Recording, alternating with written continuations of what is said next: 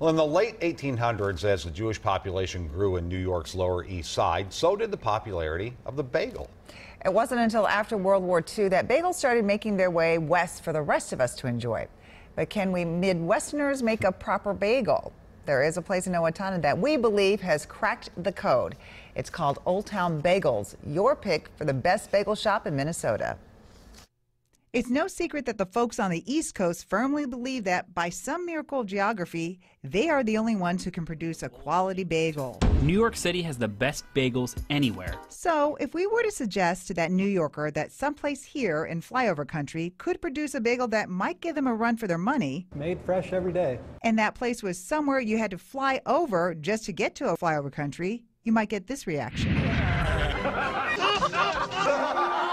But Mark and Stacy Wilson may have the last laugh because their little shop in Owatonna is turning out bagels that are so good. We do have an East Coaster guy that comes in and buys bagels from us, and he tells us that we're very, very comparable to the New York. Now, before you perish the thought, you should know that the Wilsons are serious about bagels and are laser focused on two goals: making great tasting bagels for the good people of Owatonna. And people come in and they get what they want. And opening the doors promptly at 6:30 a.m. so Pete can properly start his day. That keeps you coming back. Oh, I enjoy the bagel. I enjoy the atmosphere, and I know it's the people. Yeah, I've been coming down here since when Jim and Gretchen had it too. You see, former owners Jim and Gretchen Satterland are two of the three unsung heroes in this story. They helped the Wilsons realize a dream they hadn't even dreamt yet. A bagel shop of all things. would have never believed it. I would have thought you were crazy. But fate has a funny way of bringing people together. So 2 years ago, We were looking for something local that we could run a business on our own in Owatonna, and knew that they were looking to retire. a deal was struck, and the Wilsons were the proud new owners of Old Town Bagels. So you knew nothing about it? Nothing. I knew you could buy them in the grocery store. Undaunted, the Wilsons dove headfirst into the bagel business and several months of on-the-job training. It was a sharp learning curve. There's a lot to learn. And it wouldn't be running as smooth if it hadn't been for we've had some great help that has been here for a really long time. Which brings us to our third unsung hero, John Herrera, the keeper of the recipes, who, like most bakers, is seldom seen. It's not a pleasant environment. It's very hot and humid. There's the big boil pot sitting next to you that's constantly spitting steam out.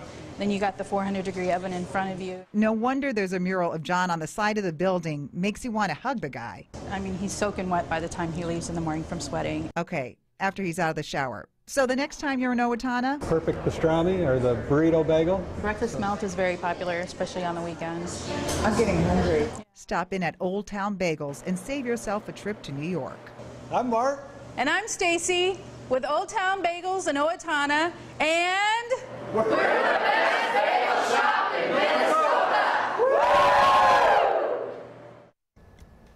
They're really good bagels. I know. And they have some fantastic sandwiches. I had one that Stacy just made. It was pesto with chicken, and then there's some Asiago cheese and a tomato. I saw it made you dance. Yeah, it did make me dance. The It was bagels dancing with themselves were good. happiness. And I didn't have anything on them. I know. They They were excellent. were great. Yeah, congratulations. Absolutely. And those two fine-looking teenagers that you saw in the story are the Wilsons' kids, Abby and Weston, who, of course, are an important part of the operation. Just a great family, great people. Had a lot Yeah, I of love the story. good time. Congratulations. That's great. Okay, next Wednesday at 10 is your choice for the best brewery in Minnesota. And then we need your help. We want you to help us find your favorite Midway game at the State Fair, the best place to grab a beer at the Great Minnesota Get-Together, and then the top Minnesota-made movie, and then finally your favorite pregame stop before Viking games. So chime in, please. Share your picks right now on our Facebook page or tweet them to @WCCO. Fun. Did you get one of those bagels? We lost out on that today. I did not. I brought some back I'll for have you. to take I your knew word someone. for Yeah. it. It's good to have a connection. Yes.